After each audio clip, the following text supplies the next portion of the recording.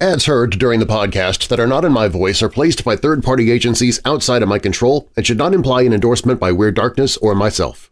Stories and content in Weird Darkness can be disturbing for some listeners and is intended for mature audiences only. Parental discretion is strongly advised.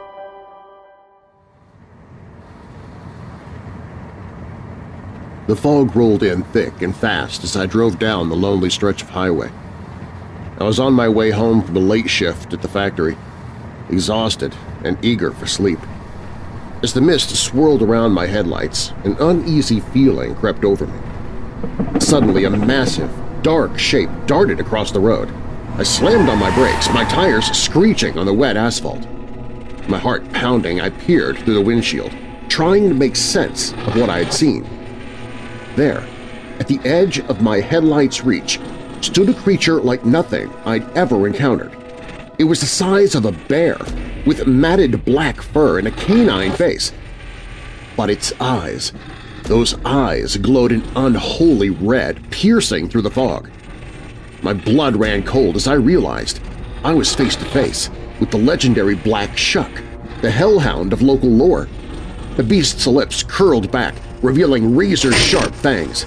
Without warning, it charged. Panicking, I floored the accelerator. The hellhound gave chase, easily keeping pace even as my speedometer climbed past 60, 70, 80 miles per hour. Its otherworldly howl filled the air, a sound that seemed to come from the depths of hell itself. Mile after terrifying mile, the chase continued. My knuckles were white on the steering wheel, my eyes darting between the road ahead and the rearview mirror, where those burning red eyes never wavered. Just when I thought all hope was lost, I spotted the old stone bridge up ahead. Remembering the legends, I made a desperate gambit. I swerved onto the bridge, tires squealing. As I crossed the water, I heard an ear-splitting yelp. Glancing back, I saw the hellhound skid to a stop at the bridge's edge. It paced back and forth, snarling in fury, but wouldn't or couldn't cross. Breathing a shaky sigh of relief, I drove on. But even as the hellhound faded into the distance, I couldn't shake the feeling that this wasn't over. Those gleaming red eyes haunt my dreams even now, years later, reminding me that some legends are closer to reality than myth.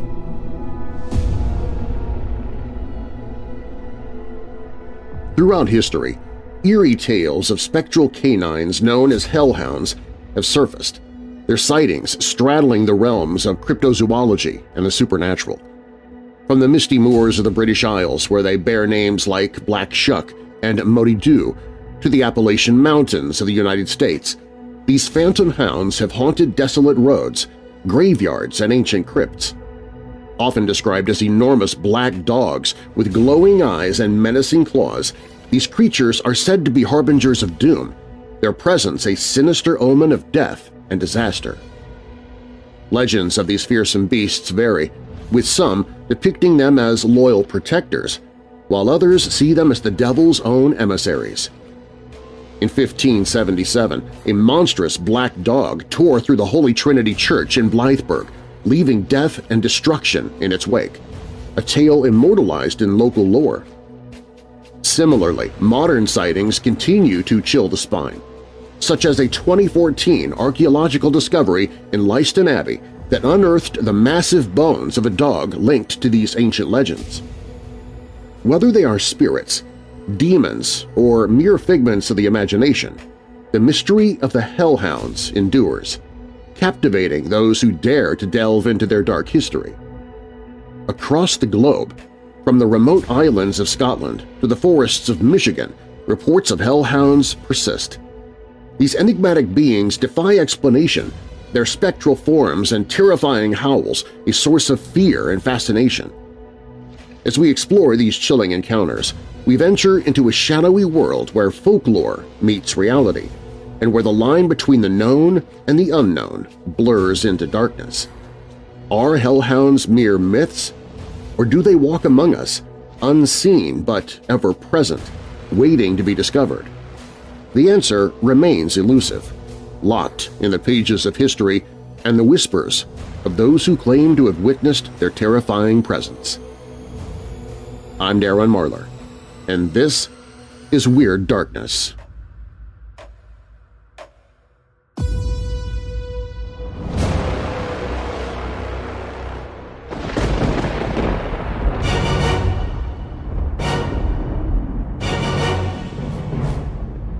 Welcome, Weirdos! I'm Darren Marlar, and this is Weird Darkness.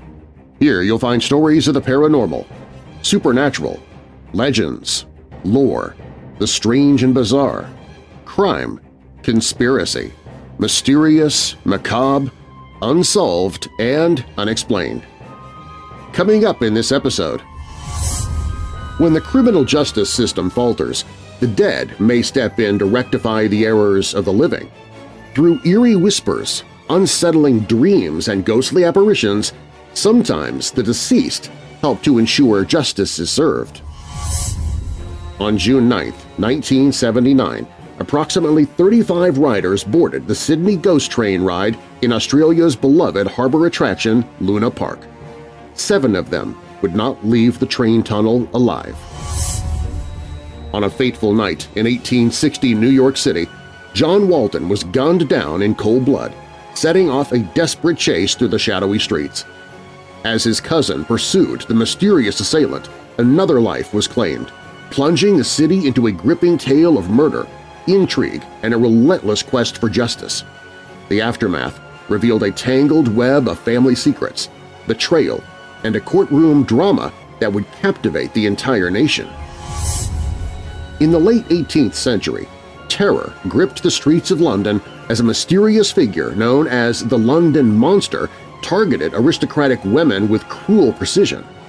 Over 50 attacks within 2 years sparked widespread panic, leading to the formation of vigilante groups and a media frenzy that captivated the city's working class. What made him a monster, you may ask? He snuck up behind women and stabbed them in the buttocks. But first, eerie tales of spectral hellhounds have haunted humanity for centuries. From the misty moors of the British Isles to the dense forests of Appalachia, these colossal black dogs with glowing eyes are said to be harbingers of doom, leaving a trail of fear and mystery in their wake. Over the years, the line between folklore and reality has blurred after numerous individuals have reported their own true tales of coming face-to-face with these denizens of the underworld. We begin there. Now, bolt your doors, lock your windows, turn off your lights, and come with me into the Weird Darkness.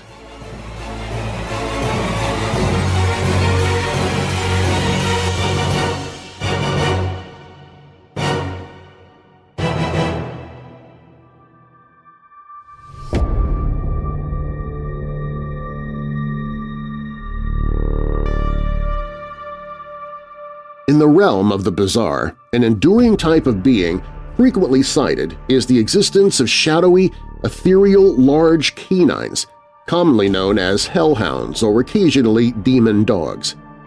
Straddling the realms of cryptozoology and supernatural phenomena, sightings of these creatures have occurred across the globe, and now we shall explore several instances of individuals coming face-to-face with these enigmatic creatures. Throughout human history in various cultures around the world, tales of eerie hellhounds have been recounted, with the British Isles being a focal point for such chilling phenomena. Over the centuries, stories have persisted of phantom hounds haunting desolate roads, ancient crypts, graveyards, and untamed landscapes. Known by a multitude of names across the United Kingdom, these spectral beasts have been called the Girt Dog, Padfoot, Barghest, the Hairy Hound, the Yeth, Old Shock, Old Snarlyow, and Old Scarf, among a host of others. In Ireland, they are whispered as Puka. On the Isle of Man, they are known as Modi Dhu.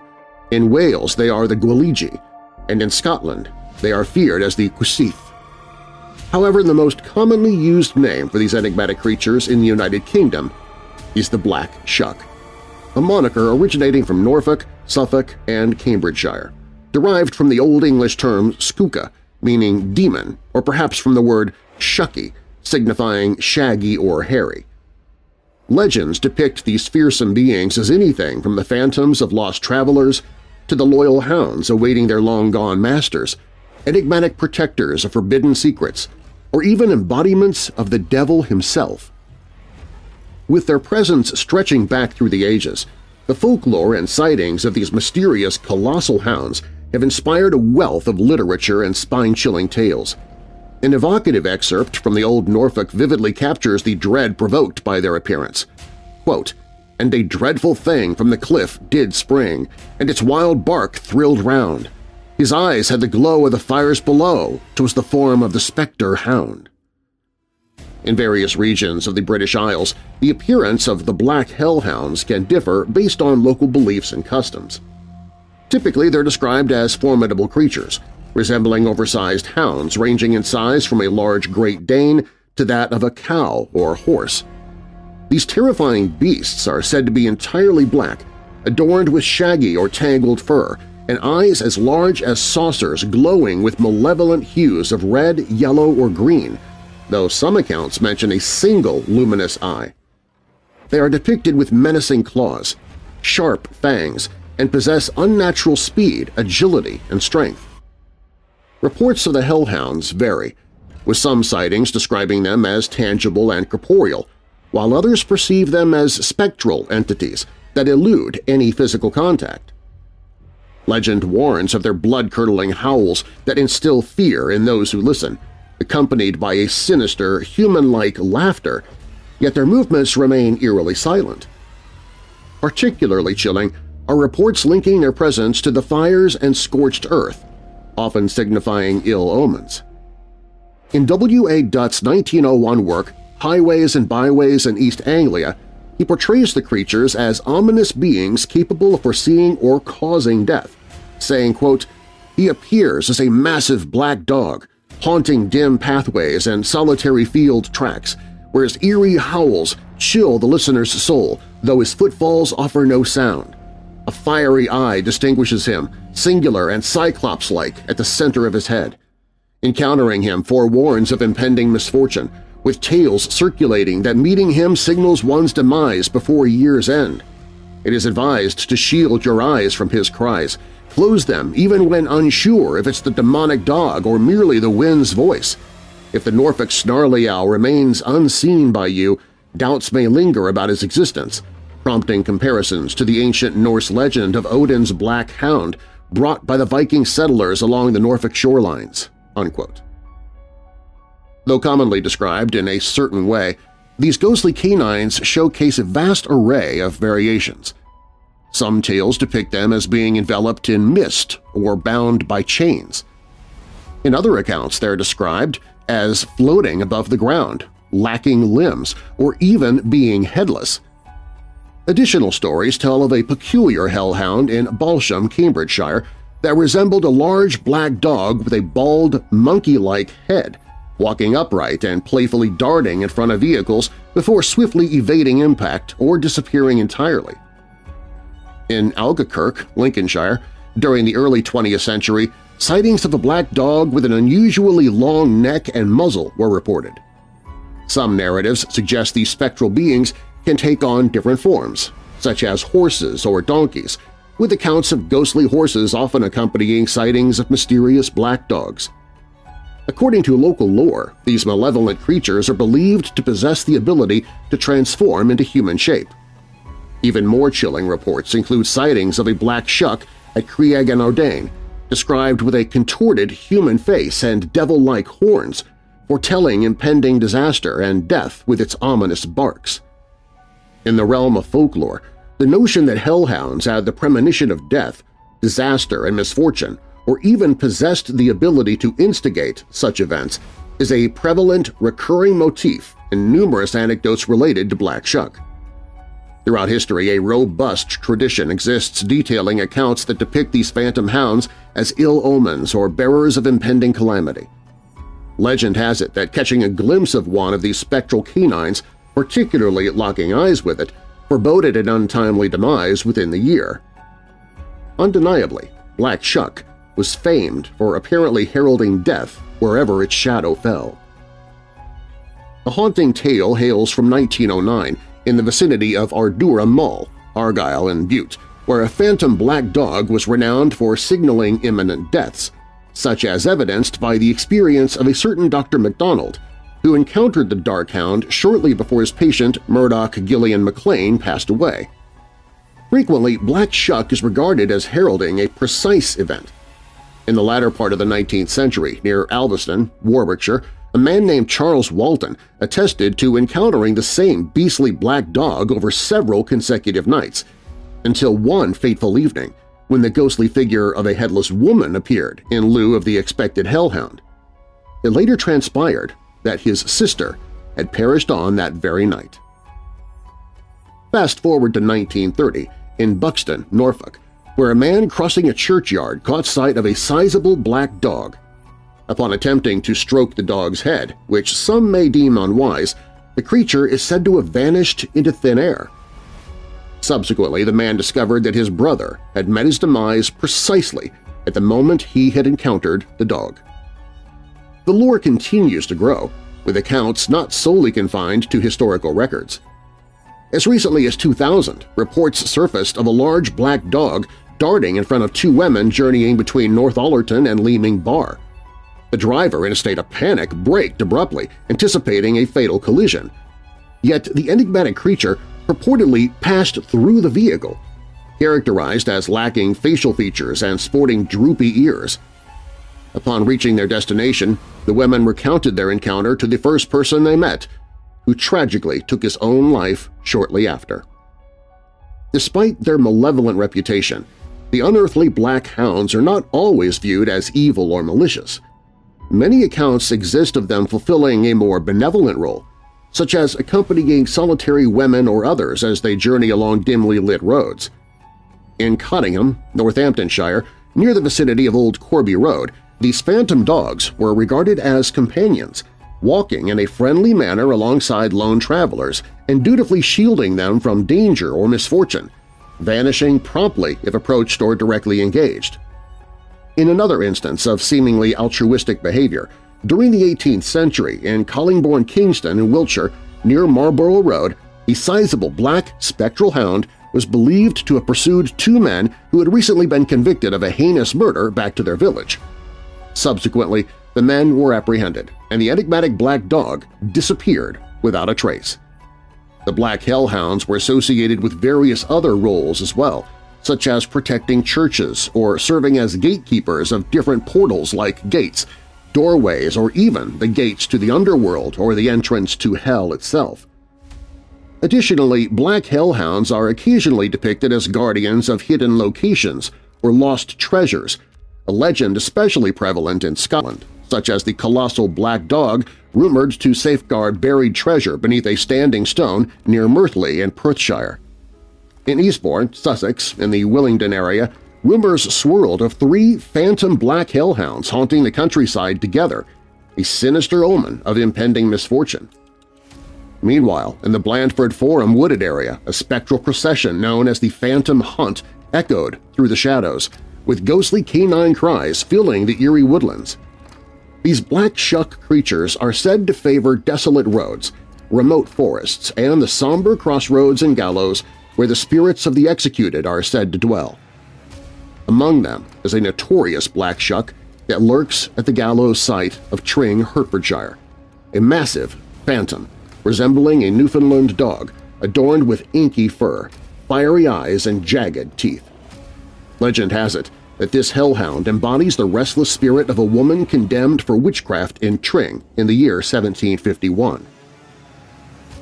In ancient times, tales of gigantic spectral black dogs wandering the British countryside have been passed down through generations. As far back as 856 AD, a French manuscript detailed a chilling account of a colossal black hound that abruptly stormed into a church as if driven by an unknown purpose, only to vanish without a trace. Subsequently, in 1127, the Peterborough Chronicle recounted a bone-chilling incident at the Peterborough Abbey. The Chronicle chillingly described the unsettling spectacle witnessed there, stating that following the arrival of Abbot Henry of Poitou on the Sunday when the Exurge choir hymn was sung, numerous men reported witnessing a haunting procession of ebony-hued huntsmen.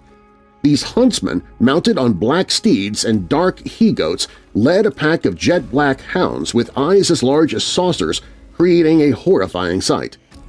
This eerie procession was observed in the deer park of Peterborough, as well as the surrounding woods stretching to Stamford. During the night, the monks were disturbed by the distant but distinct sounds of these bizarre huntsmen, echoing through the darkness.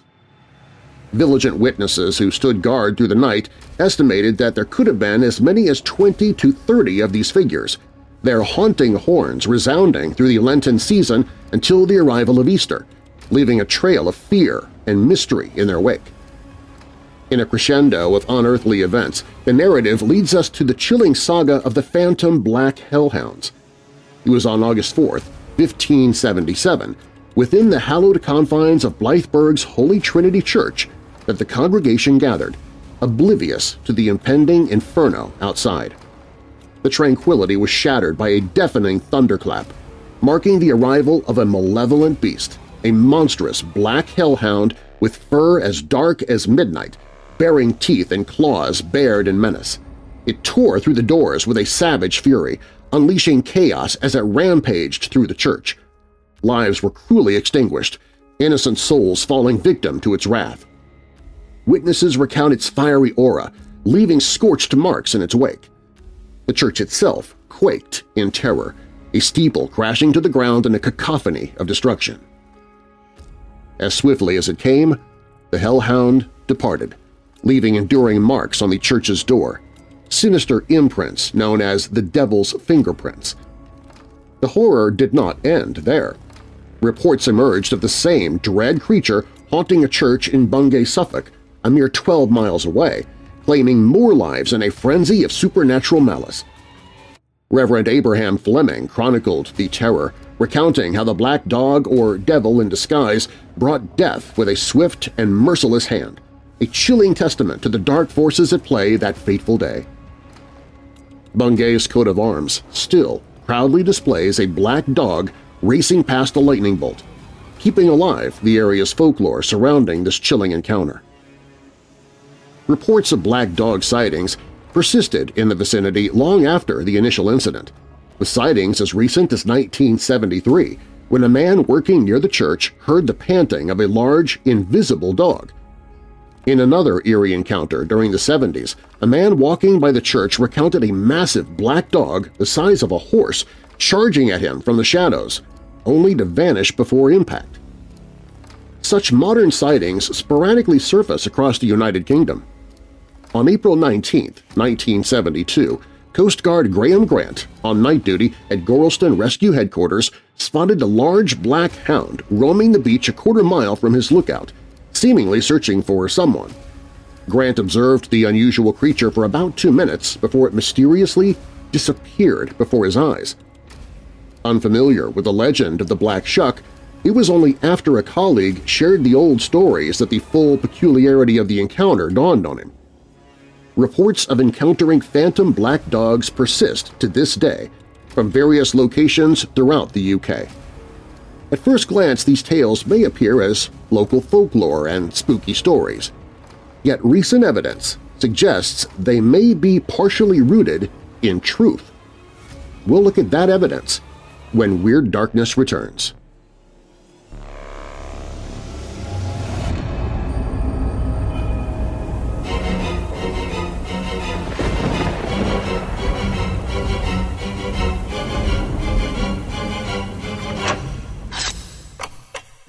While you're listening, be sure to check out WeirdDarkness.com for merchandise, to visit sponsors you hear about during the show, sign up for my newsletter, enter contests, connect with me on social media, hear other podcasts that I host, listen to free audiobooks I've narrated.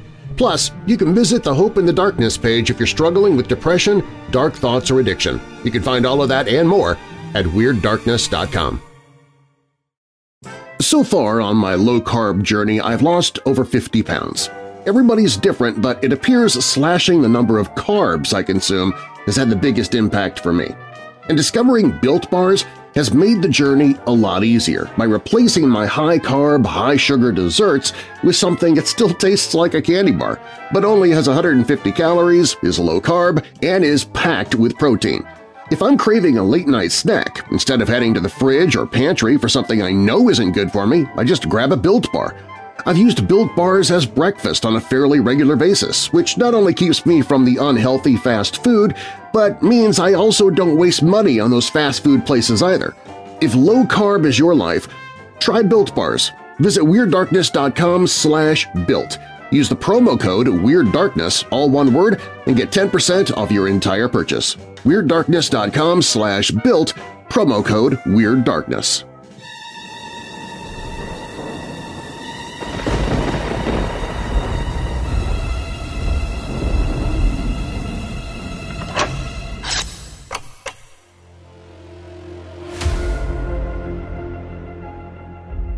In May 2014, an archaeology team from London, Dig Ventures, uncovered something peculiar buried 20 inches beneath the earth at Leiston Abbey in Suffolk.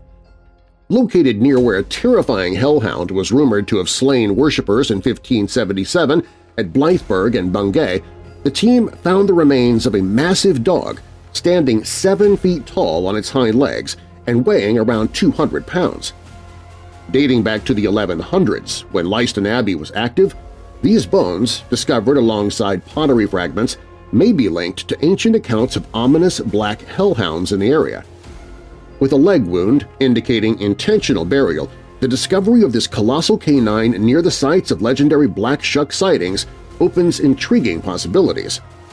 Brendan Wilkins, director of Dig Ventures, remarked, quote, "The origins of Black Shuck must have a starting point, and perhaps it lies with the dog interred here," unquote.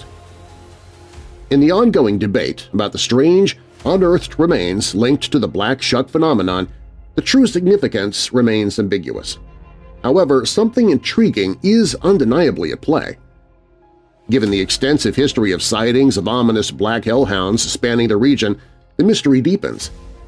Is this solely a product of superstition, widespread hysteria, or mere hallucinations? Could these enigmatic beings be flesh-and-blood creatures, or does a more supernatural force lurk behind their existence? Are they spirits, demons, ghosts, or perhaps entities of an entirely different nature? The answer remains elusive. This puzzling case appears to embody a complex amalgamation of folklore, authentic encounters, urban myths, and the supernatural realm.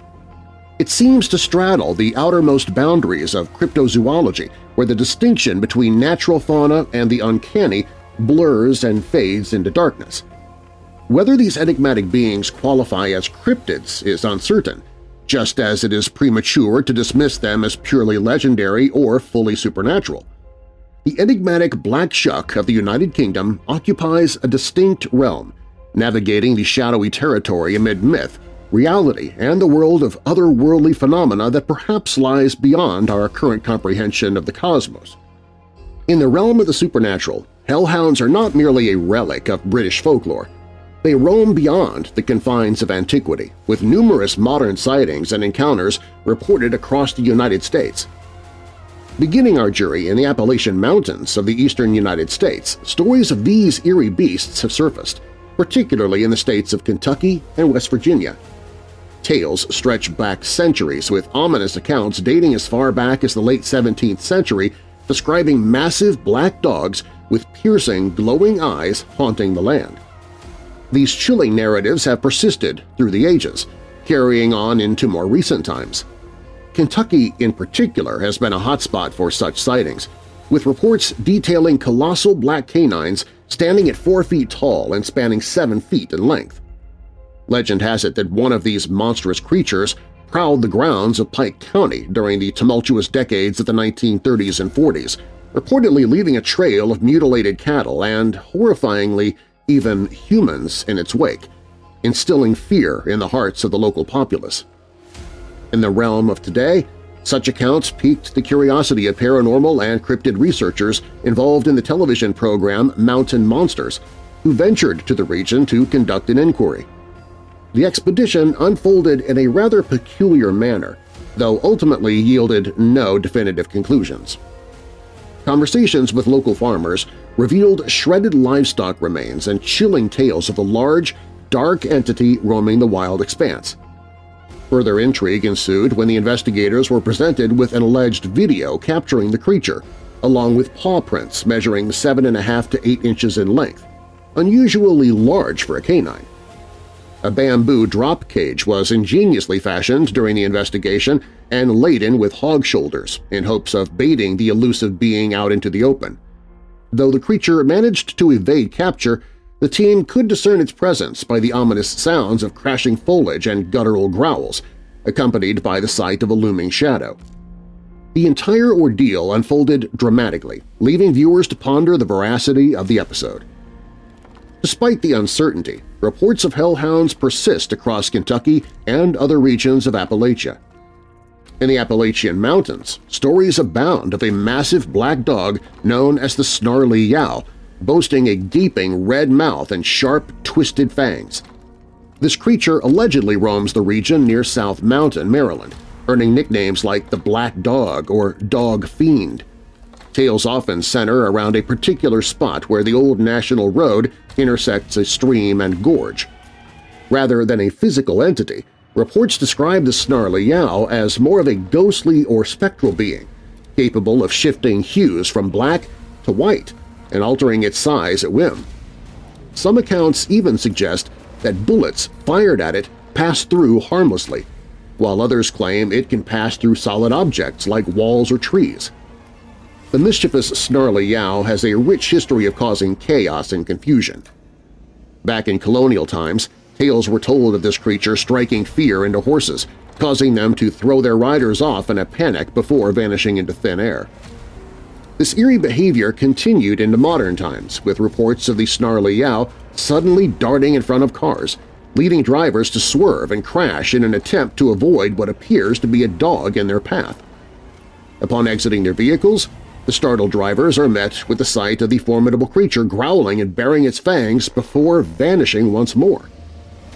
The snarly yow delights in chasing cars for amusement or startling hikers in the area by obstructing their path until they're compelled to find another way. While it may come across as a malevolent being, the snarly yow is not known to harm humans. On the East Coast, specifically in Connecticut, a testimony from the website Real Unexplained Mysteries recounts an experience in an apartment haunted by shadowy figures and the appearance of a massive spectral hound. One night, this entity was first seen looming over the bed of the witness and her boyfriend. The witness described the chilling encounter in this way, saying, quote, "I awoke to find it hovering over my then-boyfriend. He was extraordinarily large, standing tall like a human, with piercing red eyes and long, pointed nails. Its hands were unlike ours, but not quite like those of a paw. The creature had a unique snout, more pronounced than that of a canine. It was no ordinary dog, but a formidable beast. I mustered all my courage, though gripped by intense fear or perhaps having nothing to lose, and faced it like one would a dog. I silently commanded myself to show no fear, and the immense anger I felt is indescribable. It communicated not with words, but through a sort of mental connection, almost telepathic. I growled back in my mind, willing it to stay away. When the anger surged within me, it retreated and vanished into the wall. I wish I could say it ended well, but it did not.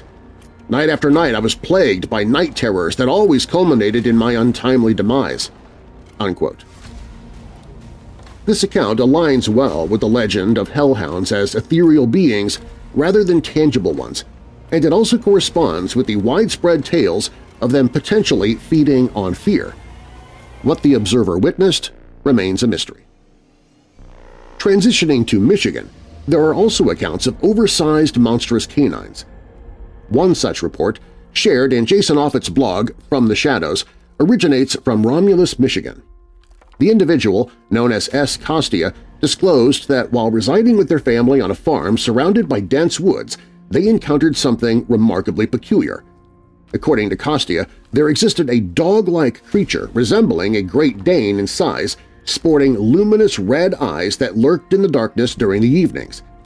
Costia described it as follows, quote, We had this truly peculiar dog-like creature that lingered around the property. I refer to it as a dog-like creature because its sheer size and intelligence surpassed that of a stray dog. It possessed extraordinarily vivid red eyes. I'm not implying it was a werewolf or a dog-human hybrid, but it bore a striking resemblance to a werewolf. The creature often prowled along the forest's edge on our land during the day. It displayed no signs of fear. My uncle attempted to scare it off by yelling or tossing objects in its direction, yet it would defiantly rear up on its hind legs like a ram and charge towards him briefly. After the thunderstorms, we frequently discovered dead chickens or rabbits. We were aware it was the doing of that dog-like entity because it left large paw prints in the mud and claw marks on the windowsills. On occasion, we would find screens torn from our screen doors and windows. It never directly assaulted us, but it seemed to derive enjoyment from teasing and tormenting us." Unquote. In a truly unsettling twist, the eerie occurrences took a stranger turn when the mysterious entity showcased an unsettling ability to walk upright for brief moments and astonishingly began to vocalize, seemingly beckoning individuals outside with a hidden agenda. Costia recounted a disturbing incident involving his mother who stumbled upon him one evening conversing with the enigmatic being by the window. Recounting the surreal sight, she shared, quote, "One summer night my mother left the bedroom window ajar to cool the room for me to rest. Passing by my room on her way to the bathroom, she overheard me engaged in conversation. Upon entering, she was greeted by the sight of me standing on my bed, soaked in my pajamas, conversing toward the open window. I displayed no signs of distress but was fixated, speaking softly towards the window. As she turned her gaze to the source, she was met by the unsettling sight of a dog with its front paws extended through the screen, peering in with a menacing growl, its eyes gleaming with a fiery red intensity. The haunting gaze of those eyes lingers in my memory. At times, I catch glimpses of them in the woods during the night, provoking occasional nightmares." Unquote. The boy's mother then hurled a beer bottle at the entity to drive it away. However, over the following weeks, Costia purportedly exhibited peculiar behavior, causing the household pets to steer clear of him. He frequently uttered enigmatic phrases like, "We don't want you here," "Our ghosts are nourishment," or "God deems you wicked," and would occasionally deliberately pierce himself with sharp items until blood was drawn. It appeared as though the entity at the window had somehow infiltrated his mind, leading to what seemed like a form of demonic possession. The harrowing ordeal would finally conclude when his uncle used a rifle to strike it, prompting Costia to recount, quote, "My uncle was outside fixing his truck when he spotted the dog near the woods, approaching the rabbit pen. Fed up with the situation, he retrieved his .22 from the house. As per his account, he took aim and wounded the dog in the hindquarters. The dog fled into the woods, never to be seen again, and everything resolved itself." Unquote. In Michigan, a peculiar account comes from the unexpected location of Detroit. In 2012, a resident living in one of the city's suburbs reported encountering a hellhound. Late one evening, as he drove through his neighborhood after leaving his girlfriend's house around midnight, he noticed a swift movement originating from a backyard. He described the being as a very large and robust creature. Intrigued, he halted his car to observe the creature, noting its remarkable speed, estimated to be around 40 to 50 miles per hour. After a brief observation, the creature vanished from sight. Describing it, he said, quote, "The creature was sizable, akin to an adult lion in size. Its physique resembled that of a dog, albeit of an unprecedented size, with no wild or stray dogs known in the locality. Donned in a glossy black coat, I could discern its head outline from the side, but its eyes and mouth remained concealed from view. As it dashed past my headlights, it paid no heed to my presence, making no acknowledgement, slowing down, or showing any sign of interaction. I'm inclined to believe that if it indeed was a hellhound, it had no interest in me specifically, although I cannot be certain." Unquote. In the vicinity of Wisconsin, reports have surfaced from a place known as Meridian Island, situated along the Chippewa River. According to eyewitness testimonies, the area appears to be frequented by a mysterious canine creature. One account involves a young couple, Shelley Touchstone and Chris Weiner, who found themselves at the island's boat landing in search of a secluded spot. Suddenly, a thick fog or mist materialized out of thin air, filling them with an unexplained sense of dread. They sensed movement and heard menacing growls just beyond their line of sight, accompanied by the presence of a massive shadow with two glowing red eyes resembling those of a bear. On a separate occasion, two men, Mike Bogozzi and Jeremy Stark, experienced a similar unnerving atmosphere in the same location. They too were overcome by a feeling of impending doom as a fog inexplicably appeared. Their eyes fell upon a large black hound with tangled, dirty fur which began to pursue them as they fled. It seems they narrowly escaped by reaching their vehicle and locking themselves inside, causing the creature to eventually wander off into the wilderness and disappear. These incidents raise intriguing points as hellhounds are said to favor watery areas, and the recurring presence of a fog or mist in supernatural events adds to the enigma surrounding this phenomenon. Venturing south, a peculiar incident unfolds in the state of Louisiana, detailed in a publication by the National Cryptid Society. The account hails from Robeline, Louisiana in 1995 and revolves around a witness embarking on a search for paranormal occurrences within a graveyard. Armed with crosses and even an M16, a rather unconventional pairing, the duo proceeded into the cemetery. It's reported that as they advanced, eerie growls echoed around them, setting the scene for a chilling encounter. Describing the moment, the witness recalls, quote, "Our flashlights danced across the small fenced graveyard. Spotting a burial ground, my first assumption was of a tethered dog residing nearby. Just beyond, roughly 500 feet away, stood the church and the parsonage. Peering closer, 4 recent graves came into view, distinctly set apart from the others. Absent of adornments, these 2 larger and 2 smaller graves stood adorned with iron crosses. As we moved in for a closer look, the growls intensified, prompting my companion to inquire if a dog had broken loose. Initially feeling somewhat reassured by the fence's presence, an undeniable sense of dread began to envelop us as we approached the graves. The menacing growls, reminiscent of a formidable Rottweiler, permeated the air, evoking a palpable sense of unease. Drawing nearer, my apprehension peaked, sending shivers down my spine, a sensation mirrored by my companion. The unearthly growls, detached from any discernible source, defied a rational explanation. Were they stray dogs, or perhaps a pack of coyotes lurking beyond the gate? Illuminated by our flashlights, however, 2 pairs of glowing red eyes materialized, devoid of any physical form, standing mere feet away, positioned as sentinels by the graves. Gripped by fear, my companion looked to me, relinquishing his firearm in a panic. "Lanny," I urged, "your weapon is of no use against this." The spectral canines exuded a malevolent aura, prompting me to implore my friend not to flee. Fervently invoking divine intervention, though distant from the church for many years, a deep-rooted recognition of the malevolent forces at play stirred within me. Meeting the sinister gaze head-on, brandishing my cross, I confronted the entities, asserting my knowledge of their nature. In response, their snarls grew fiercer, while my companion, overwhelmed by terror, yearned for maternal comfort. "Lanny, please," I beseeched. "I command in the name of Jesus Christ that you permit our departure, for we come in peace and solitude." Asserting the authority of the Son of Man, the ultimate conqueror of evil, I declared our right to leave unharmed. Slowly retreating, we reached the gate and made our escape from that otherworldly encounter." Unquote. In this report, one can't help but wonder if things have gone a tad too far. Now, shifting our focus all the way to the opposite side of the country, in California.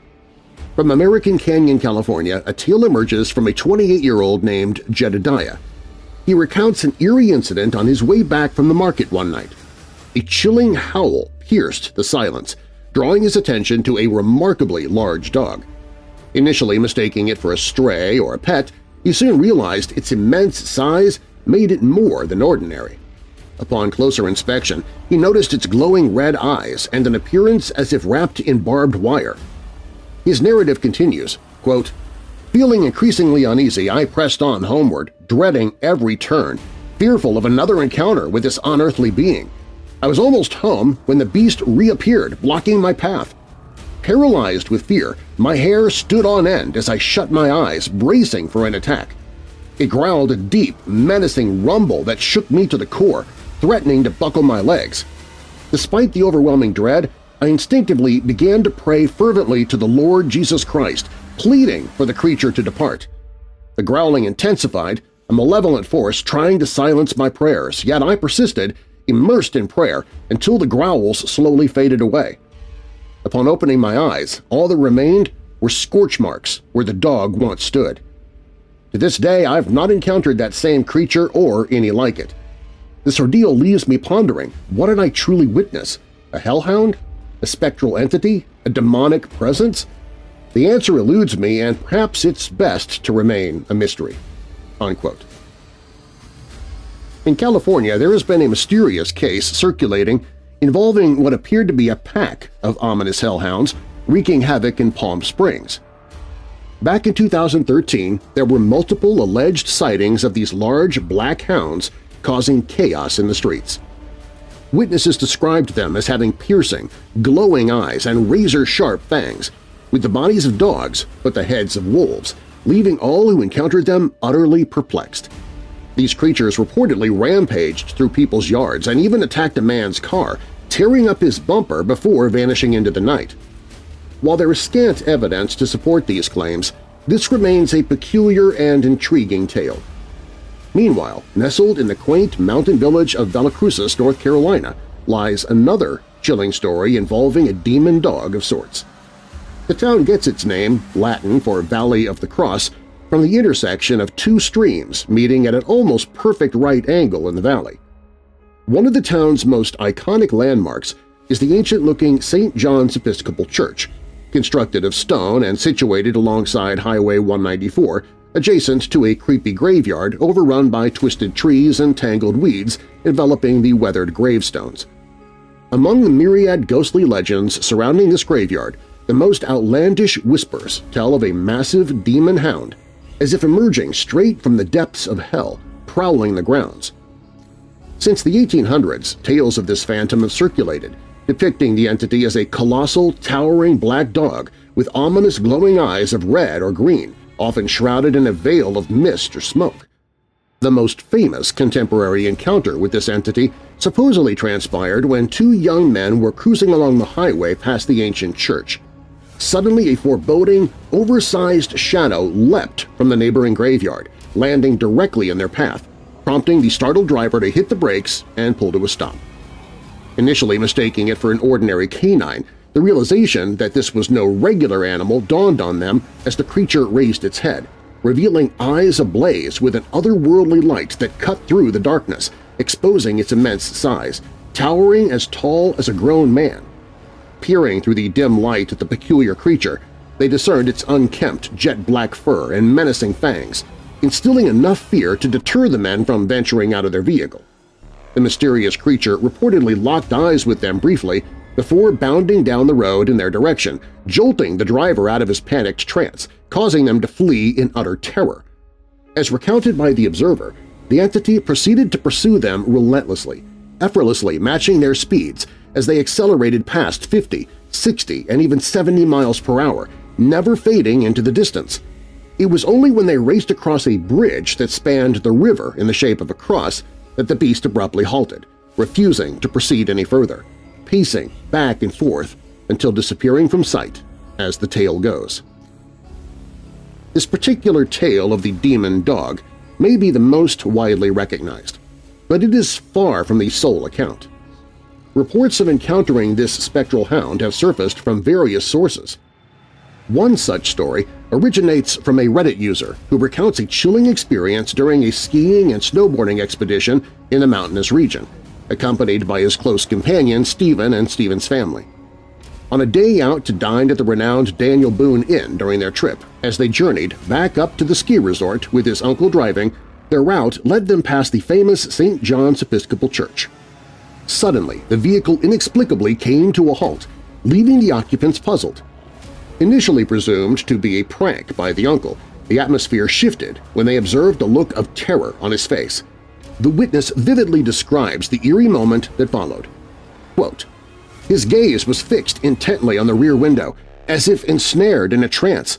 Then I too beheld it. Looming behind the vehicle, just beyond the glow of the brake lights, was this anomaly.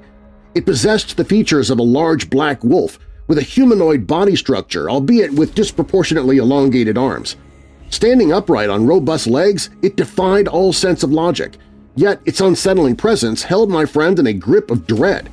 My mother, though she remains reticent about the incident to this day, appeared to catch a glimpse of it. All I recall is her urgent pleas for my uncle to drive on. Moments later, the van lurched forward, setting off towards home. Throughout the journey, Stephen and I kept watch through the rear window. What we saw that night still sends shivers down my spine.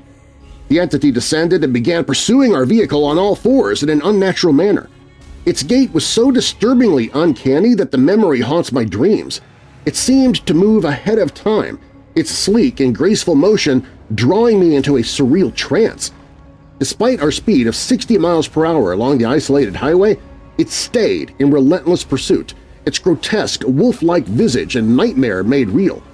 Those eyes, resembling smoldering embers with unyielding yellow irises and circling abyssal black pupils, were utterly mesmerizing. Perhaps overwhelmed by fear, the next morning found me waking up at the mountain house in a daze. Stephen to this day grapples with the memory under the veil of humor, his reluctance to confront it head-on betraying the profound impact it had on him. Yet deep down, I know that the recollection remains as vivid for him as it does for me." Unquote. Another account has an individual opting to remain unidentified recounting an eerie encounter while driving past a sinister church late one evening with her husband. Suddenly emerging from the darkness, a massive, wide shape blocked their path on the road, rapidly approaching as they hit the brakes. As they cautiously drew nearer, she described, quote, "It appeared incredibly large and black, resembling a bear in its posture, but as it raised its head we caught sight of an eerie reddish gleam in its eyes and a distinctive canine countenance. It bore a resemblance to a mastiff, albeit far larger, with a sturdy, muscular build and unkempt fur standing on end in all directions. Then, without warning, it charged towards us at incredible speed. Before we could react, the creature was upon us, and just as we braced for impact, it vanished into thin air, leaving us speechless." Unquote. The demon hound of Vallecrucis has entrenched itself as a prominent entity in the region, intertwining with the fabric of local legends. Intriguingly, we're compelled to unravel the enigma that lies before us. Could it be a culmination of embellished accounts evolving into an urban myth, assuming a life of its own over time? Or does it belong to the realm of cryptic hellhounds from lore?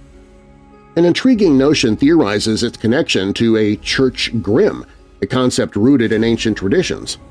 In bygone eras, a superstition held that the first interred in a graveyard would be forever bound to safeguard it, leading to the internment of a majestic black hound as a perpetual sentinel in place of a human.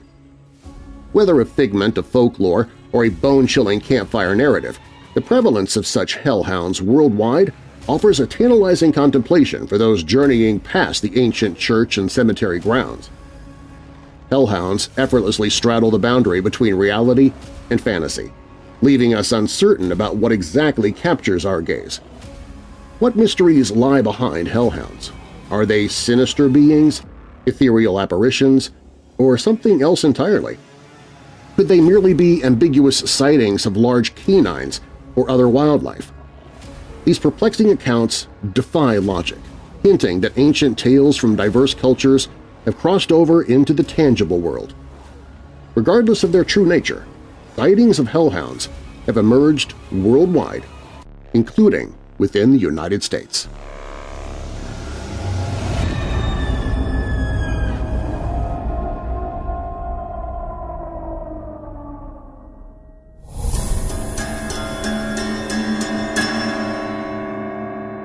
Coming up, in the late 18th century, terror gripped the streets of London as a mysterious figure known as the London Monster targeted aristocratic women with cruel precision. Over 50 attacks within 2 years sparked widespread panic, leading to the formation of vigilante groups and a media frenzy that captivated the city's working class. What made him a monster, you may ask? I'm not talking about Jack the Ripper. This guy snuck up behind women and stabbed them, but did so in their buttocks. But first, on a fateful night in 1860 in New York City, John Walton was gunned down in cold blood, setting off a desperate chase through the shadowy streets. As his cousin pursued the mysterious assailant, another life was claimed, plunging the city into a gripping tale of murder, intrigue, and a relentless quest for justice. The aftermath revealed a tangled web of family secrets, betrayal, and a courtroom drama that would captivate the entire nation. That story is up next when Weird Darkness returns.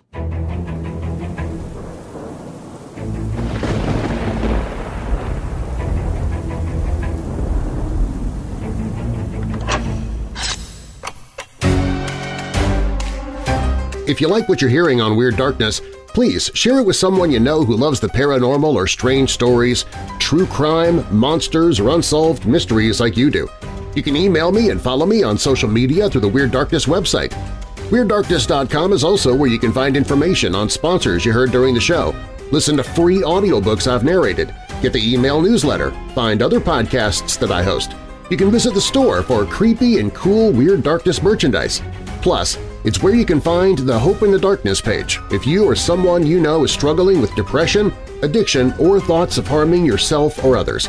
And if you have a true paranormal or creepy tale to tell of your own, you can click on Tell Your Story. You can find all of that and more at WeirdDarkness.com.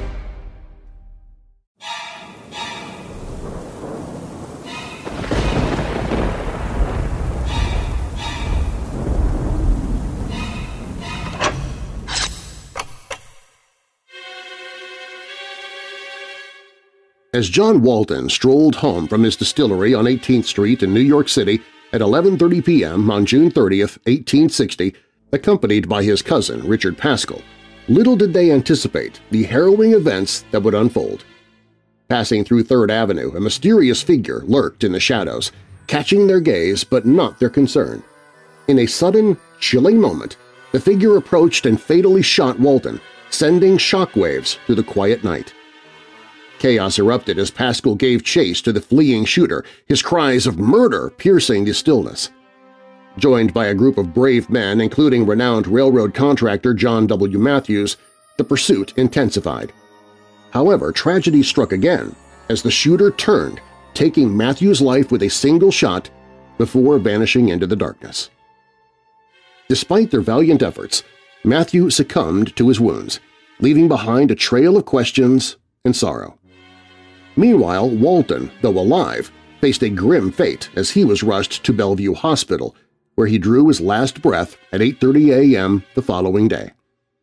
The night had brought tragedy and loss, marking a somber chapter in the bustling streets of 1860s New York City. Pascal firmly believed that John Walton's stepson, Charles Jeffords, was the shooter, despite none of the witnesses being able to identify the culprit. A year earlier, Walton's wife passed away, leaving him with 2 daughters. 6 months later, Walton married Ellen M. Russell, a widow with a complex past. She'd been married twice before and claimed both husbands had died. From her first marriage, she had 2 sons, Charles, 22, and Edwin Jeffords, 19, and from her second marriage, a son named Frank Russell, 12. She also mentioned adopting her sister's 4-month-old daughter. Following the wedding, they all resided together on 23rd Street. Initially viewing Ellen as an attractive and honorable woman, Walton's perception of her shifted as he uncovered suspicious activities. Upon investigating, he discovered her murky marital history, including a marriage that ended in divorce with the spouse still alive and a doubtful legal separation from a third husband named Mr. Morrison. Furthermore, he learned that the alleged niece was actually Ellen's illegitimate child. The New York Atlas described Mrs. Walton as a woman driven by money, luxury, and intrigue, drawing parallels to Emma Cunningham, a notorious figure who 3 years prior was involved in the murder of Dr. Harvey Burdell. After the nuptials, Mrs. Walton's eldest son, Charles Jeffords, took a dark turn. Indulging in heavy drinking and bringing shady characters home, he vexed Walton, who admonished both mother and son. Yet instead of quelling the turmoil, this only stoked their ire. Charles even went so far as to issue menacing threats against Walton's life. With patience worn thin after enduring this for months, Walton made up his mind. The marriage had to end, leading to a decision to part ways. Securing a smaller residence on 23rd Street for Ellen and her children, he relocated to the room above the shop, leasing out their grand house to another. This move provoked further outrage from Ellen and her sons, fearing the loss of Walton's fortune that would result from the separation. Charles and Edwin persisted in tormenting Walton, with Charles brazenly revealing a pistol he purportedly intended to use on him. Another unsettling incident occurred when Walton fell ill suddenly, suspecting foul play. Consequently, he revised his will, ensuring his daughters received the majority of his estate in a bid to thwart any attempts on his life for financial gain. The brutal double homicide sent shockwaves through the streets of New York. Prompted by the atrocity, the mayor extended a $500 reward for the arrest and conviction of the perpetrator. Adding to this, Walton's estate offered a further $1,000 to the reward fund. Thus, a relentless pursuit for Charles Jeffords was set in motion by the authorities. Having sought refuge on Long Island, Jeffords, upon learning he was being hunted, opted to surrender to the police, maintaining his innocence when he turned himself in the following Monday after the tragedy. The coroner initiated an inquiry into the series of homicides. Among the numerous individuals who provided testimony were Richard Pascal, who positively identified the firearm discovered at the location as the weapon Charles Jeffords had wielded to intimidate Walton, and Ellen Walton, who affirmed that no hostility existed between her son and husband. Lasting for a fortnight, the inquiry failed to yield substantial evidence against Jeffords. Nevertheless, he was indicted for first-degree murder. The prosecution hesitated to proceed to trial due to the dearth of evidence. Despite an 8-month postponement, disregarding 2 regular sessions of the Court of Oyer and Terminer, Jeffords' legal counsel motioned, albeit unsuccessfully, for his client's liberation. Subsequently, the trial for John Walton's murder commenced on June 10, 1861, extending over approximately a month. Although the prevailing sentiment was that Jeffords was culpable, the scant proof against him resulted in no surprise when the jury acquitted him. Upon regaining freedom after 6 months, Jeffords grew overly self-assured. During an unexpected encounter in the 25th Street establishment with John Walton's sibling, William, Jeffords brazenly declared, "Do you recognize me? I'm Charles Jeffords, the individual who took your brother's life, and I'm as capable of shooting you as I was of shooting him." William Walton inquired about the manner of the murder, reassuring Jeffords of his acquittal and immunity from further prosecution. Police Detective Moore, who was present, verified that Jeffords could not be subjected to retrial. Jeffords disclosed that he had ventured out that night with the explicit intent of ending Walton's life, following a dispute between Walton and his mother during which she had entreated Jeffords to assassinate her spouse in exchange for $2,000. In informing Jeffords that he could not face a new trial for Walton's murder, they were indeed correct. However, Jeffords had overlooked the fact he was also accused of the murder of John Matthews. With the new admission, the district attorney had sufficient grounds to pursue this case in court. The trial regarding the death of John Matthews commenced on December 18, 1861. On this occasion, the testimonies of William Walton and Detective Moore proved compelling enough to sway the jury. Jeffords was ultimately found guilty of first-degree murder and given a death sentence. According to the laws of that period, Jeffords was mandated to first serve a year in confinement prior to facing execution, with the final date to be determined by the governor. Throughout this period, his legal counsel made several unsuccessful attempts to challenge the verdict. Yet come May 1868, over 6 years later, Jeffords remained on death row at Sing Sing prison. The narrative took a sinister turn on May 15, 1868, when Charles Jeffords was discovered lifeless in the prison's stable loft. His body exhibited 5 axe wounds, any one of which could have been fatal. Jeffords, feeling unwell the preceding day, had been excused from dinner and permitted to engage in light work at the stable. While absorbed in reading a book in the hayloft, he became the victim of a vicious attack. Subsequent investigations led to the indictment of 2 inmates, Thomas Burns and George Whittington, for the murder. Burns and Jeffords harbored animosity due to an incident where Burns accused Jeffords of a criminal act and disclosed it to fellow inmates. A year later, Burns was acquitted, and the charges against Whittington were dismissed. In February of 1869, the New York World spun a captivating tale recounting how a mysterious detective under the guise of Jefferson Jinks had engaged in conversation with Jeffords prior to his apprehension. In a moment of inebriation, Jeffords supposedly revealed a dark secret, confessing to the murder of Dr. Harvey Burdell 3 years prior, offering intricate details of the heinous act. The tragic demise of Dr. Burdell had sent shockwaves through New York, becoming one of the earliest sensational murder mysteries to capture the attention of the entire nation.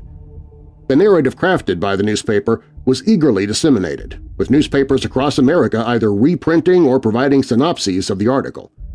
Yet the veracity of Jeffords' alleged admission, shrouded in doubt, would soon fade from memory.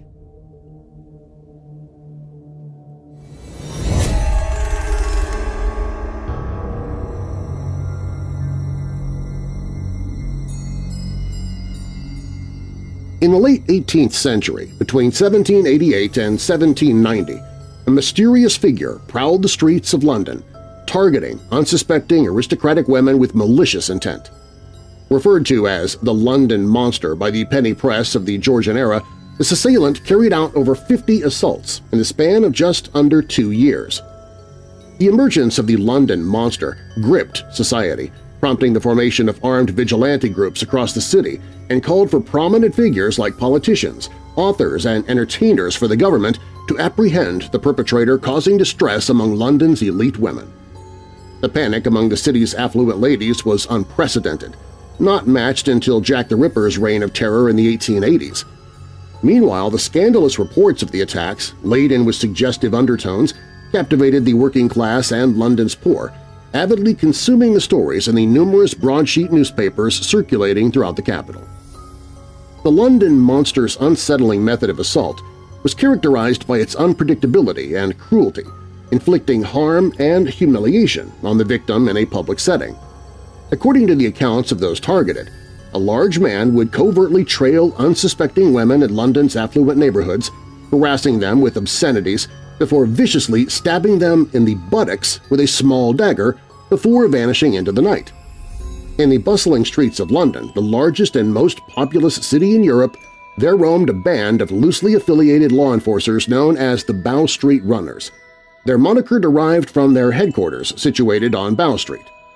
Despite being recognized today as the precursors to modern policing, these enforcers were rendered powerless in the face of the London Monster's inexplicable and erratic assaults. Accounts of the London Monster depict a dapper young man who would entice women with the fragrance of flowers, purportedly presented in admiration of their beauty, only to then seize them, place them across his knees, and administer a resounding spank. Conversely, other reports highlighted the London Monster as a menacing figure equipped with sharp knives fastened to his knees, targeting the derrieres of London's elite ladies. Sarah Sophia Banks, the well-known and seemingly charming sister of the renowned scientist Joseph Banks, spearheaded the initiative to raise awareness among London's female populace and the general public regarding the looming threat of the monster.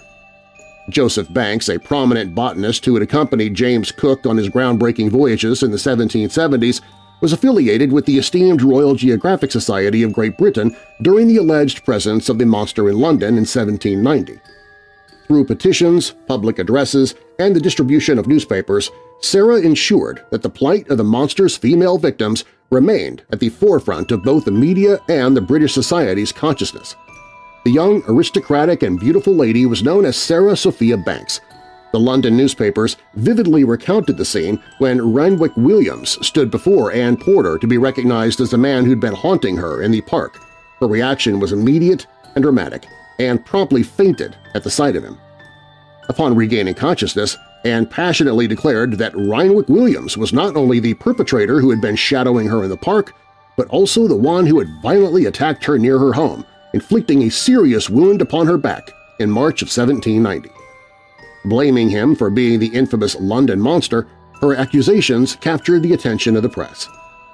In response, massive crowds numbering in the thousands congregated daily around London's Old Bailey, clamoring for Randwick Williams to face vigilante justice. During his trial for the alleged crimes as the London Monster, Randwick Williams managed to demonstrate his innocence, yet he did confess under oath to being acquainted with Anne Porter. He attested, under oath, that he had been captivated by her beauty since first seeing her outside her residence. Williams recounted an encounter back in March of 1790 when he had approached Miss Porter, only to be publicly rejected, leaving him feeling embarrassed and regretful for his audacity in pursuing a lady of her stature. while he himself was a wandering vagabond from Wales. Acknowledging that he had indeed followed Miss Porter at a distance on June 13, 1790 in St. James Park while she was accompanied by her fiancé, John Coleman, Williams defended his actions, claiming he harbored no ill intentions but merely sought to be near her. Williams' defense attorney successfully presented numerous alibis, proving his innocence as the London Monster, discrediting the supposed attacks over the past 2 years. Some victims confessed under oath to fabricating their accusations for attention.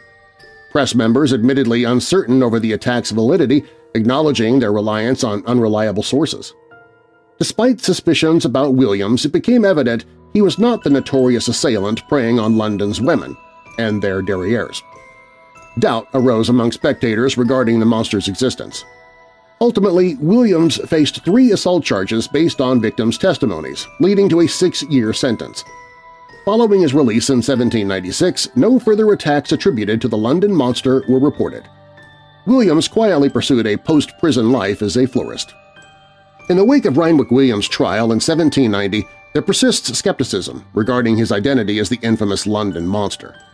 Many doubt the veracity of the testimonies and evidence presented, suggesting that Williams was unfairly targeted by a sensationalist media, a vengeful aristocratic woman beyond his reach, and an insecure fiancé keen on eliminating a perceived romantic rival. So the question lingers. Was the London Monster a product of exaggerated reports, fueled by a press hungry for scandal and a society steeped in conservative values and wild speculation? Suspicion grows as the spate of attacks attributed to the monster abruptly ceases following Williams' arrest. As history fades into silence, the mystery endures. The safety of London's enchanting women remains intact, at least for now, until the looming threat of the London Monster returns once more.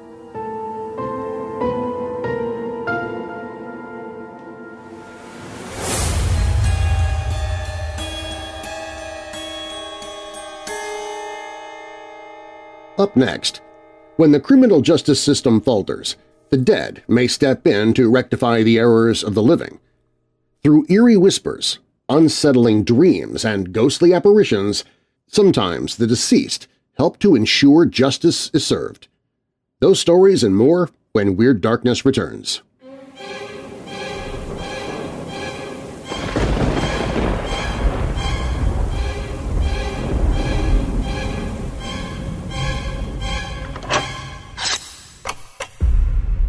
About a year ago, I began getting tons of notifications about how somebody was trying to log into my social media. I was getting email phishing scams on a daily basis. I was being inundated with email sales pitches from companies I'd never even heard of. I was getting calls and texts from those same companies. I was listening to a podcast that talked about incogni, short for incognito, and I thought I'd give it a try. For the past year, Incogni has reduced the number of email and spam calls and texts that I receive. It's helped to protect my identity from hackers and helps keep my data safe. Over the past year, Incogni has successfully removed my personal information from over 200 different data brokerage sites, and I get regular updates on how many are still in progress, how many have been successfully completed, and how many requests were sent out to remove my personal information. It would have taken me over 160 hours to do all of this, and nobody has time or patience for that. Fortunately, it's all taken care of by Incogni. I live online, personally and professionally, and I trust Incogni to help me live with a lot less worry. You can give Incogni a try right now by visiting WeirdDarkness.com/Incogni. That's short for incognito, INCOGNI, WeirdDarkness.com/Incogni.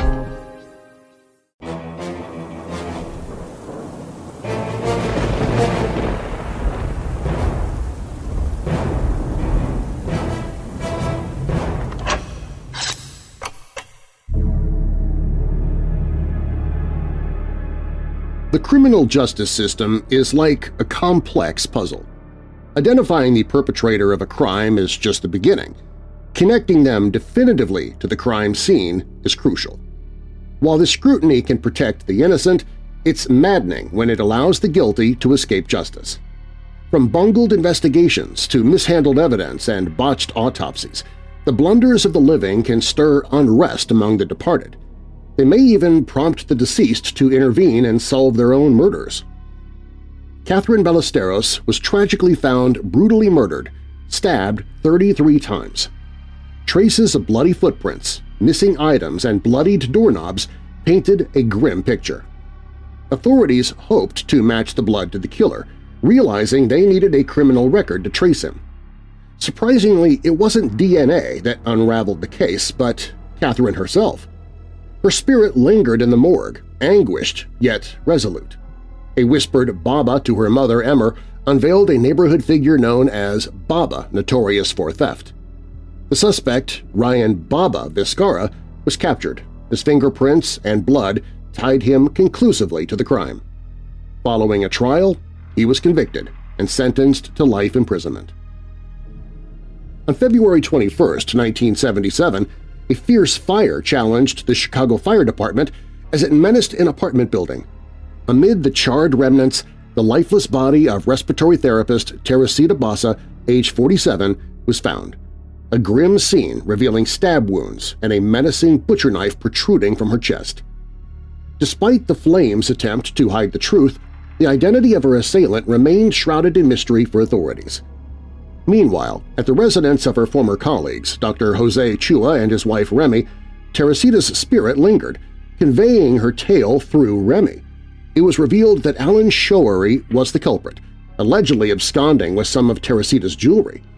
In a twist of fate, the stolen jewelry was uncovered in possession of Alan's girlfriend, leading to his incarceration. Whether through the spectral guidance of Remy or not, the unearthly testimony ultimately served justice by unveiling Teresita Bassa's murderer.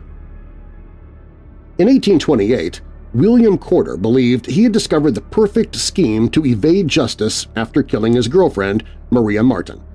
He opted to fabricate a letter to her family, asserting that she had eloped with him and all was fine. Initially, everyone accepted the explanation provided by the letter for Maria's absence. However, Maria's stepmother, Anne, began experiencing haunting dreams of Maria being murdered in the Crimson Barn. After persistent demands from Anne, her husband ventured out to investigate the barn. There, they discovered Maria buried in a grain bin, her body swathed in a sack with William's distinctive green handkerchief still fastened around her neck. William not only faced public hanging for his atrocious deed, but also underwent dissection and examination. Eventually, a surgeon tanned his skin and used it to bind a book detailing the account of the heinous murder. In 1826, Aussie farmer Frederick Fisher mysteriously disappeared. Suspicion fell on his dodgy neighbor, George Worrall, who conveniently remembered Fred signing his whole farm over to him before vanishing. After 4 months of ghostly silence, Fred's spectral form appeared to a man named John Farley, guiding him to a nearby creek before vanishing into thin air.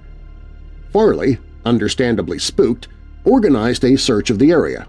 Lo and behold, Fred's lifeless body, bloodied and bruised, was uncovered in a shallow grave at the exact spot where his ghostly doppelganger had pointed. Before long, good old George cracked under the pressure, confessing to the murder and meeting his fate at the hangman's noose. Upon first inspection, it seemed that Nadine Hagg, a 33-year-old woman, had taken her own life in Sydney, Australia back in December 2009. Her lifeless body was found with a slit wrist in a shower, accompanied by a suicide note penned in her handwriting. However, Hagg's family harbored doubts, suspecting that her abusive ex-boyfriend, Nestor Geisen, had orchestrated her death to look like a suicide. Hagg and Geisen were entangled in a bitter custody dispute. The severity of the wrist wound, slicing near to the bone, appeared more severe than typical suicide attempts. Additionally, several pills were missing from a bottle, suggesting ingestion, yet no traces were found in her system. Initially overlooked by authorities, a hidden note behind the suicide letter was discovered reading, "He did it." These haunting words were later uncovered etched in the bathroom tile 3 years later by subsequent occupants. In 2013, the coroner disputed the initial verdict of suicide by the police. Nonetheless, there was no concrete evidence placing Gizan at Haig's residence on the day of her tragic death. In a fascinating tale, a young boy from Golan Heights, just 3 years old, astonishingly recalled his past life's tragic end, a fatal blow to the head by an axe. He guided elders to his remains, the weapon used in his heinous act, and even identified his killer. With unwavering determination, the boy bravely confronted the local man responsible for his former self's demise, causing the man to pale with guilt until, ultimately, the truth was revealed only after the bones and weapon were uncovered. Eerily, the axe injury on the skull of the exhumed remains perfectly aligned with a distinctive long red birthmark on the child's head. In a separate chilling incident, Amerjit Cohen, his wife, children, and mother-in-law were tragically murdered in 2003, their bodies callously disposed of in the ocean by the perpetrators in a bid to erase all evidence. However, their nefarious plan was foiled when a crucial oversight emerged. Cohen's body bore the address of his killers. Seizing an opportunity while imprisoned at Kenneth Reagan's residence, Cohen seized a piece of mail containing Reagan's address, concealing it within his sock. When his remains were eventually discovered, they served as a cryptic message, unraveling the entire chain of events leading straight to Reagan's home and implicating his partners in crime, Bill Hornsey and Peter Reese. Winter of 1897 saw the passing of Elva Zona Hester Shue in Greenbrier County, West Virginia. Her purported cause of death, as declared by an autopsy, was an inexplicable, everlasting faint. Unconvinced by this absurd diagnosis and the lackluster coroner's report, Zona's mother, Mary Jane Hester, received a supernatural visit from her daughter's ghost. Over a span of 4 days, Zona's spectral presence conveyed to her mother that her demise was no mere mishap. Whatever an everlasting faint might entail, the miscreant behind her tragic end was revealed to be none other than her transient husband, Edward Stribling Trout Shue. In a spine-chilling ghostly display akin to The Exorcist, Zona's apparition dramatically rotated her head to suggest foul play in the snapping of her neck. Following a belated autopsy, the startling truth emerged. Her neck had indeed been broken. Edward was subsequently convicted of Zona's murder and handed a life sentence. Yet, serving merely 3 years behind bars, he met his demise due to a mysterious ailment. In a bizarre twist of fate, the unfolding of unprecedented events took place. Simon Ning, a blogger, meticulously chronicled the chilling sequence of events leading to his own tragic demise and that of his sister, Sharon. It all began when his sister's ex-boyfriend, Jen Lin, made an unexpected visit to their apartment under the pretense of retrieving his fishing poles. Simon, in his blog post, narrated the peculiar occurrence of having his sister's former partner inside their home. Shortly after sharing his unsettling encounter online, Lin suddenly turned violent, viciously stabbing Simon in the chest. Subsequently, he proceeded to restrain Simon and pillage their residence. When Sharon arrived home to encounter the horrifying sight, Lin mercilessly attacked her as well before returning to harm her brother once more. Simon's haunting final blog entry on that day of the tragic incident hinted at the ominous turn of events that lay ahead. Thanks to Simon's blog, authorities were able to connect Lin to the crime scene. Lin was ultimately convicted in 2008 and handed a life sentence in prison without the possibility of parole. Ashley Howley was 20 years old when her former boyfriend, a malicious sociopath, took her life, encased her body in cement, and buried her close to his father's residence. Authorities had long suspected Robert P. McMichael II's involvement in her mysterious disappearance but lacked evidence. Despite thorough searches by dogs in the area where she was hidden, they failed to pick up her trail, allowing him to evade justice for 4 years. Howley, however, sought justice relentlessly. She visited sleeping psychic medium Christy Robinette, revealing all the gruesome details, including the precise location of her remains. McMichael eventually confessed to the crime following the discovery of Howley's body, exposing that he had also taken the lives of his own mother and her partner.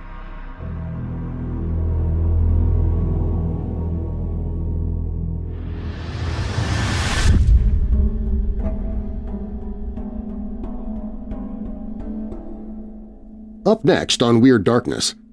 On June 9, 1979, approximately 35 riders boarded the Sydney Ghost Train ride in Australia's beloved harbour attraction, Luna Park. 7 of them would not leave the train tunnel alive.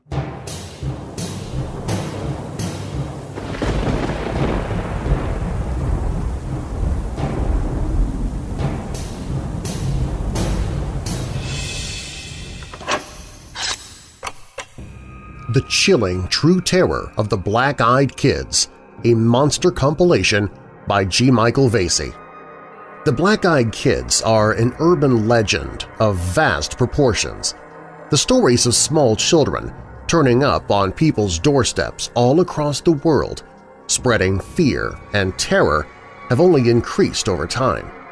This compilation of G. Michael Vasey's books on this scary phenomena include new material and new true stories, as well as the complete texts of The Black-Eyed Demons Are Coming and The Black-Eyed Kids.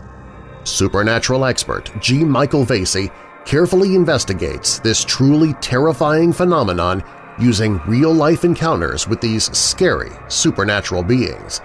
The result is an unsettling and sometimes terrifying book that'll have you fearfully anticipating that knock at your door late at night. Who and what are these mysterious visitors to the doorstep? Are they demons? Aliens? What do they want? Why do they need to enter your home? And what happens if they do? Small kids that ask to use your phone or for a ride, and yet those who encounter them are scared to death even before they notice their black eyes. The Chilling True Terror of the Black-Eyed Kids, a monster compilation by G. Michael Vasey. Narrated by Weird Darkness host Darren Marlar. Hear a free sample on the audiobooks page at WeirdDarkness.com.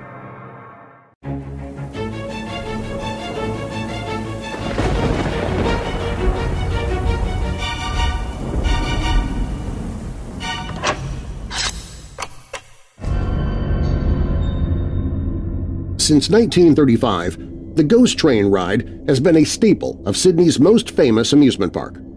The train cars took riders through a labyrinthine, dark tunnel where they were surprised by jump scares and other haunted house-style special effects. These effects caused confusion on the night of June 9th, when some at the park initially smelled smoke coming from the interior of the ride. Since the Ghost Train's usual attendant was not on duty, the smell was initially dismissed as part of the ride. But once black clouds began to billow from the entrances and exits around 10:15 p.m., it was clear that something was very wrong. Riders were evacuated from train cars as they emerged from the tunnel, and it was initially believed that all the riders had been saved. But some of the evacuees mentioned seeing empty cars as the train left the tunnel, and by 11:30 p.m., 7 bodies had been found inside the remains of the ride. It's believed that those who died had left their train cars upon realizing the ride was on fire and became disoriented and trapped inside the tunnel. 6 children and 1 adult died during the tragedy. 13-year-olds Jonathan Billings, Richard Carroll, Michael Johnson, and Seamus Riley all perished. Their longtime friend Jason Holman was also on the Ghost Train. Holman has since described being pulled from his train car by an alarmed man before it entered the tunnel, when it wasn't yet clear that the ride was on fire. His friends had already entered the ride, and Holman remains horrified by the image of his friend's empty car exiting the burning ride on the other side of the tunnel. The Godson family was visiting Sydney on vacation when John Godson and his sons Craig, 4, and Damien, 6, decided to use their last few ride tickets on the Ghost Train. Jenny Godson, John's wife, and the boy's mother had described the split-second decision that left her the family's sole survivor. "All of a sudden, I got this thought that I wanted an ice cream," she said. "It was just the most bizarre thing. I asked the boys if they wanted an ice cream, and they said no, so off they went with their father. And that was that. I didn't meet them there. They were gone." By the time Jenny arrived at the Ghost Train to meet her family, the ride was engulfed. The bodies of John and his children were found soon after in the tunnel. The exact cause of the fire has never been determined and remains a source of controversy and pain for the survivors and bereaved. However, investigations conducted in the wake of the disaster did reveal that Luna Park had been cautioned the ride was a fire hazard. In 1977, the fire brigade had warned the park of the risks posed by the train's wooden tunnel, which was not equipped with emergency lighting and exit signs. The park had also ignored a warning to install a sprinkler system inside the ride. By 1979, when fire protective measures had still not been implemented, Luna Park was given 12 months more to make the changes. The fire occurred 1 month after this warning. A coronial investigation hypothesized that a cigarette or faulty wiring caused the fire and that the lack of lighting, signage, and the ride's confusing interior complicated evacuation. A fire inspector who had reviewed the train in 1977 said of the ride's interior, "It was a maze. It was timber, all painted black. As a matter of fact, even with the light on, I was bumping into the partitions in the wall. It was a timber ceiling. I would have got lost even with the lights on. The only way I could keep going was to follow the railway track." In the conclusion to his investigation, Coroner Kevin Anderson stated that Luna Park had failed its duty of care to patrons, but not drastically enough to support a charge of criminal negligence. In 1987, a National Crime Authority also opened an investigation into the disaster. Although no new evidence was found, the authority did determine that previous investigations had been inadequate or ineffective. For those who lost loved ones in the ghost train fire, closure is complicated by the many questions still surrounding the disaster. For instance, some at the park that day alleged the tragedy resulted from arson. As recently as 2021, visitors and staff who were around the ghost train on the night of June 9, 1979, have described smelling kerosene and seeing a group of men standing around the ride prior to the disaster discussing using kerosene and matches to light a fire. One of these men allegedly said, "You shouldn't have done that," just before the fire was identified. Many of these witnesses report feeling discouraged that they were not contacted by officials to share their first-person accounts of that night.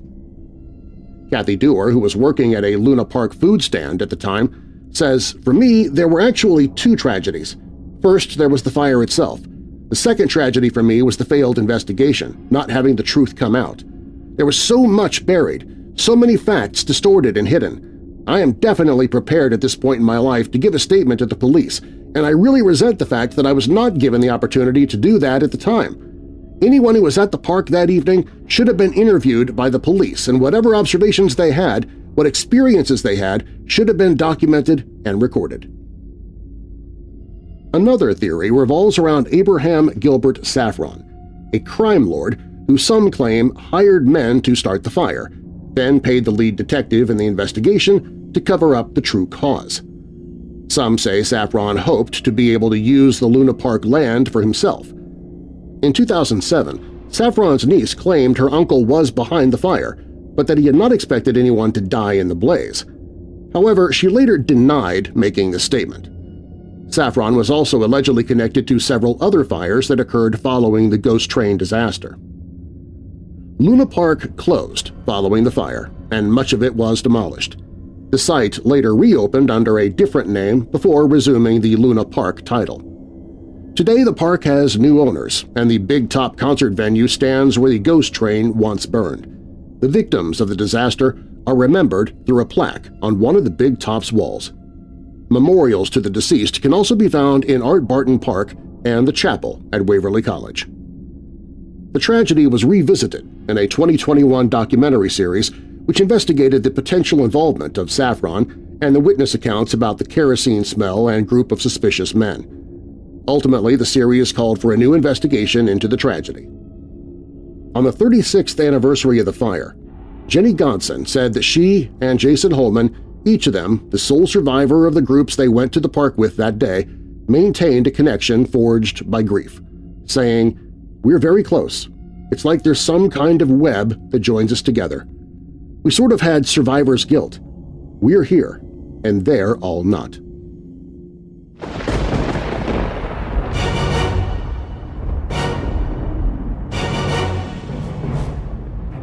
Thanks for listening. If you like what you heard, be sure to subscribe so you don't miss future episodes. All stories used in Weird Darkness are purported to be true unless stated otherwise, and you can find links to the authors, stories, and sources I used in the episode description, as well as on the website at WeirdDarkness.com. Weird Darkness is a registered trademark. Copyright Weird Darkness. And now that we're coming out of the dark, I'll leave you with a little light. Psalm 34, verse 19. A righteous man may have many troubles, but the Lord delivers him from them all. And a final thought. God has uniquely designed your life, your talents, your skills, your everything, specifically to have an impact on the world around you that no other soul on the planet can. You are that important. I'm Darren Marlar. Thanks for joining me in the Weird Darkness.